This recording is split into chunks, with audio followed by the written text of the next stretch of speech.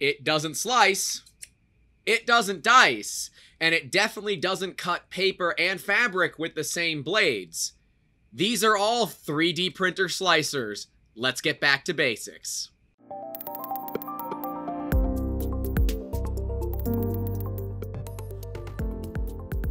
How's it going, everyone? My name's Grant. I'm joined by the ever-effervescent Victoria. And yes, if you didn't know, don't use your scissors to cut paper and cloth. If you would like to find a great way for a crafter to attempt to murder you, that is how you do it. But this video is not about 2D slicers. We're talking about 3D slicers and some of the ones that are out there, because there's lots and lots of options. We've kind of rounded up a few that we like, and hey, maybe you will too. But let's go through them, and we're gonna start with our favorite. Of course, it's like we're Prusa shills, but I promise we're not. Not yet, at least. Prusa Slicer is my favorite slicer out there. It is free. It is 100% open source. It is available on any type of machine. So Windows, Mac, even Linux. They have builds for all of it. So if you have a computer, you can put Prusa Slicer on it. Clearly, Victoria is off to doing more important cat things. But we love this, right? It's built for Prusas by Prusa. And I guess now that Victoria's gone, we should put Greenfield there. But it just freaking works. If any of you have Prusa printers and you've tried Prusa profiles, oh my gosh, like straight up, yeah, okay, they're definitely not the fastest. And yeah, okay, they're not perfect. But damn, they're close. Now, mind you, the community interaction is okay. Here's the problem about having softwares that are very popular. Everybody has an opinion, and no two people can agree on how to do something. That is really an issue with some of these larger adoption slicers, is that there are so many people out there and they all have opinions. So whatever you see on the internet, take it with a grain of salt. If you have questions about your slicer or some settings, reach out to us at 3D Musketeers. Sure, we're definitely not the end-all be-all, but hey, we're not bad. Promise you. We make some pretty cool prints here. But their stock profiles for Prusa printers are awesome. They do offer third-party support, so machines like the Ender 3 and CR10 already have baked-in profiles into it, and it is pretty simple to show you how to set up your own profiles. And if you're looking to learn all of that, we're going to have videos on every one of these slicers coming at you shortly that will go into more detail about them. This one is more of your overview. Then we're going to get into the deep nitty-gritty. Prusa Slicer can also handle both FDM and SLA slicing as of recording this video. We don't know what's coming out of Prusa, but hey, you never know. Joseph is the kind of guy that buys llamas because he can, so who knows, maybe we'll see a Prusa SLS machine in the future. Please. I think really the big downside to Prusa Slicer is that with high poly models, it can be quite sluggish. It is definitely not the fastest slicer, but it gives you a lot more control than some of the other slicers. It's just something to know. If you have a Prusa machine, use Prusa Slicer. It's literally designed for it. But the one that most people will use, and almost anybody in the industry has had experience with, is Cura. And you may not know, but Cura is made by IdeaMaker. IdeaMaker is a 3D printer manufacturer. They make the IdeaMaker 2, the IdeaMaker 3, and all the other variants of the IdeaMaker 3 out there, including things like their unlimited extension kit for the IdeaMaker 2 and the IdeaMaker original. Those are pretty cool. But that's not what this is about. Cura is a great software. However, it gives users way too much control. Until you know what certain settings are, it's best to just leave it as close to stock as possible. And because Cura is made by IdeaMaker, stock, most of their profiles run 3mm thick filament, whereas 99% of 3D printers on the market run 1.75. IdeaMakers are one of them that don't. Cura is like Prusa Slicer, fully open source, so companies will basically create their own fork of it and then forget to update it because they don't care anymore, but Cura is under massive development, and to me, my biggest con is actually a plus in some regards, that it gives you so much control, it can be somewhat confusing. Its UI, its user interface, is relatively simple, and you can limit it to only basic settings, but good lord, there are over 200 if you don't. Future Grant here, Cura does not go to expert anymore when you first load it in. It actually goes to very, very basic, and you have to enable all those extra features. So not as concerning for new starters as I was expecting, just because they've changed it since the last time I've used it, but you'll see all of that in the dedicated Cura video coming soon.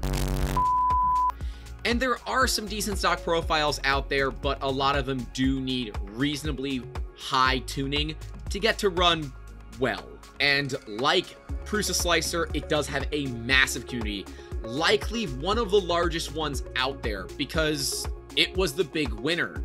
Back in the day, we had Repetier, Host, Cura, Slick3R, Slicer, SLIC3R, Slick3R, which Prusa Slicer is based off of. It's a fork of Slick3R. Now, I'm gonna call it Slick3R because I don't want to confuse you guys, but anyways, yeah, con for IdeaMaker Cura, way too complicated for the average user, but if you leave it on the beginner settings, it's pretty easy to use. Speaking of Slick3R, let's talk about it a little bit. It is one of the OGs in the industry. It's been around for a while, and while some development has stagnated a little bit, their last big release, according to their GitHub, was May 10th of 2018. It is still in development. Now, they make much larger releases than they used to. We're at Slick3R 1.3.0, whereas Prusa Slicer is making movement so much faster. Originally, Prusa was actually working directly with Slick3R, and then they opted to have their own fork so they could bring on their own development team. If you don't know much about Prusa, they're the kind of company that when COVID hit and they couldn't get their employees COVID tested, they bought all the testing equipment and just tested all their employees all the time. And it enabled them to stay open during an incredible pandemic inside of Prague.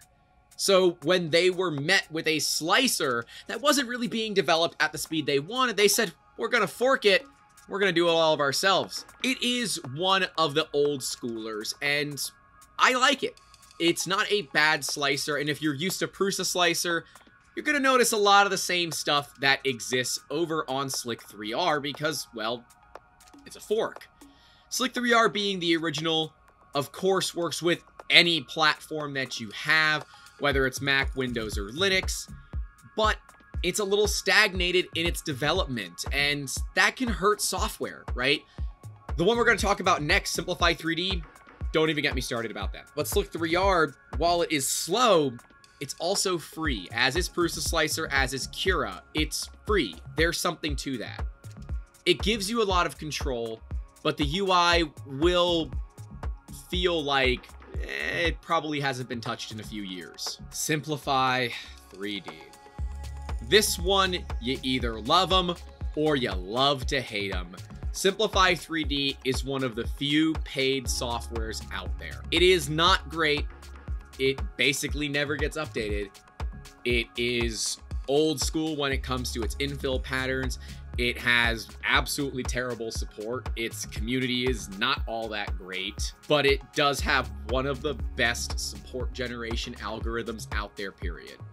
When we print really thin parts, Simplify3D is really the only software that we can actually get it to work on without it truncating supports through the parts. Now, because Prusa Slicer has gotten so good, we've just come to deal with it. Now that Prusa Slicer has their paint-on supports, which was something that Simplify3D has had for years and really been the reason why we would have recommended it, at $140 for 2 seats, and no, they don't let you buy just one. Future Grant here. Again, it's not $140 for 2 licenses, it's actually $149 for 1 license. Their pricing has gone up since I last bought the software. I can't recommend it. I can't recommend Simplify3D. And the fact that it's not open source, if you're buying basically any printer under $1,000. And if you're wondering some good printers under $1,000, we did a video right there. You can go take a look at it. But these are all open source, and this software isn't. And make your decisions there, right? There is some value into closed source, but realize the newest version of Simplify 3D does require you to be connected to the internet. And if you remember the Cricket debacles and all the things about DRM that they're doing, card peer for Cricket entire playlist of me yelling into microphone, you'll know that I'm not a big fan of cloud softwares because there is an inherent risk involved in it that is not shared by both the company and the user. It is completely on the user for that risk level. So I don't know. I like it, but we are basically 100% over to Prusa Slicer at this point. Every now and then we will use it, but that's really it. Then we get into some of the different ones. So we have IdeaMaker. IdeaMaker is basically for Raise 3D printers. Raise 3D makes printers like the N2, the N2 Plus, and some other ones that you might have seen. They're not the cheapest printers, but they are fully enclosed and have a reasonably decent support system out there. If you want to see us review a Raise 3D printer, let me know. I can reach out to them and see if they've got one that we can take a look at. And they do have a great community interaction over with IdeaMaker because ultimately Raise 3D has good customer support, just like Prusa has honestly some of the best customer support in the industry, period. Raise 3D's customer support is pretty good, and that makes their community not as toxic as one might expect. You can automatically separate parts into assemblies inside of IdeaMaker, which is nice. So that can allow you to really group things up and create assemblies rather than just like individual pieces on there. And it is really the one that kind of took over for the belt printers. But similar to Simplify 3D, it's not open source. The profiles are semi-restricted for third-party machines. So you kind of have to trick it if you wanted to use third-party machines. And because it's less popular, because it's made for Raise printers, and because Raise 3D doesn't have a massive market share, it has a smaller community. But smaller communities are not necessarily bad. You're more likely to get people that know what they're talking about. So something to keep in mind there. If you own a Raise 3D printer, you're probably using IdeaMaker. MatterControl is one of the OGs as well. It's most popular with Delta 3D printers because MatterControl handles a lot of that math that a lot of standard slicers just don't do. It has built-in Tinkercad style modeling. It's not great, but it kind of gets the job done. But of course, similar to Slick 3R, it's not updated frequently, and of course less popular with a smaller community as such.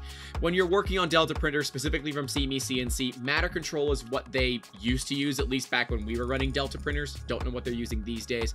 But MatterControl is valuable, but it is not my favorite. Moto has become the belt printer one that most people are recommending. And belt printer, that's the CR30. We haven't talked about it too much. I don't have one, and my feelings surrounding Creality printers in general is that they're more work than they're worth. And belt printers are cool, especially if you need to make thousands of a part. You can just click print and just let it do its thing. But there are some inherent issues with belts that you may not expect. So if you want to see a video about belt printers, make sure you get subscribed to this channel. Leave us a like and comment below. Let me know that you want to see something about the belt printers, and maybe we'll get one or two to mess around with once we get the new sets coming in. Yes, new sets are on the way. I am excited for that. Moto is relatively new. I have literally never used it, and in the Moto video, I'm going to use it for the first time, and I'm going to actually go through it with you guys for the first time so I can talk about my experiences with it. Of course, for the videos on Prusa Slicer and Simplify 3D and some of the others, I do, of course, have experience. But at least for Simplify, I don't have the newest version. And for Cura, I have not used it in a very long time. So we'll see. Those specific videos are going to be all about those slicers in general. So hopefully you guys will get some interesting information there. It is an online software, which I think is kind of cool, and it does process locally, so you should viably be able to use it on even things like phones and tablets.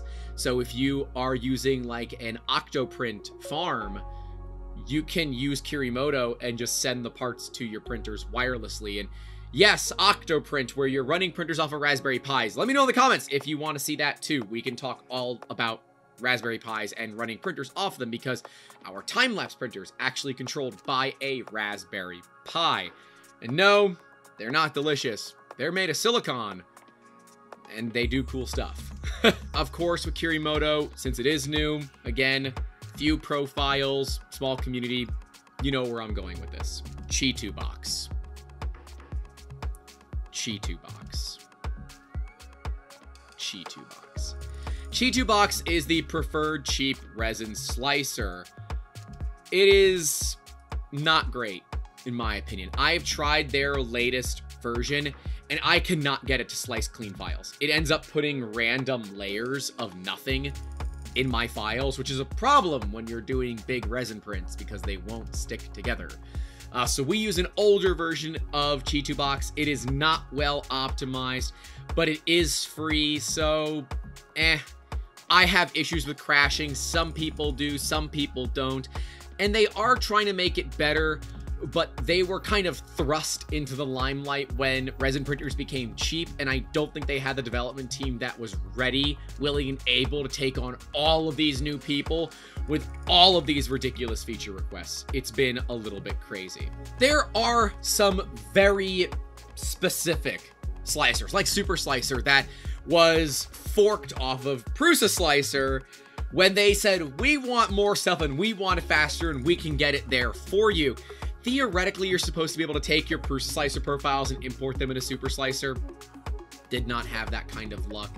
And its UI is not as great as Prusa Slicer, but a lot of it you will recognize. I think if you're using Prusa Slicer, probably not a big reason to use Super Slicer, in my opinion.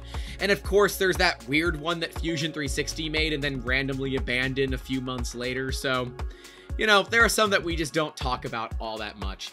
I figured this was a decent kind of 30,000 foot level understanding of the slicers out there. We're going to do individual videos about all of these, yes, including Super Slicer. Maybe we'll just do one about like Super Slicer, Repetier Host, some of the weird obscure ones, just for kicks. Again, let us know in the comments, what slicer do you use and why? I want to know. Us, we use Prusa Slicer, we sometimes use Simplify3D, and we only ever barely use Lulzbot's version of Cura so we can reflash the Taz 6, because otherwise Lulzbot Cura is garbage. Anyways, I hope you guys enjoyed the video. Let us know. We are really looking forward to doing this whole series on slicers because we've talked to you about machines, we've talked to you about materials. Now it's time to get into the software because, yeah, it matters a lot, and your experience in this software can make or break your entire experience in this industry. So let's have some conversation in the comments. I'll see you down there. Don't forget to call your loved ones, and as always, keep making awesome.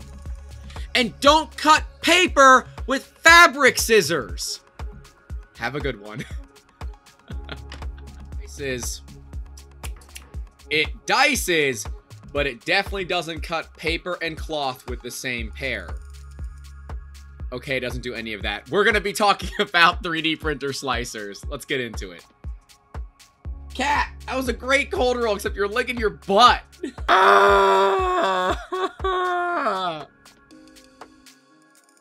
Thanks for watching. If you want more information on the materials for 3D printing, we did a whole video on it right here.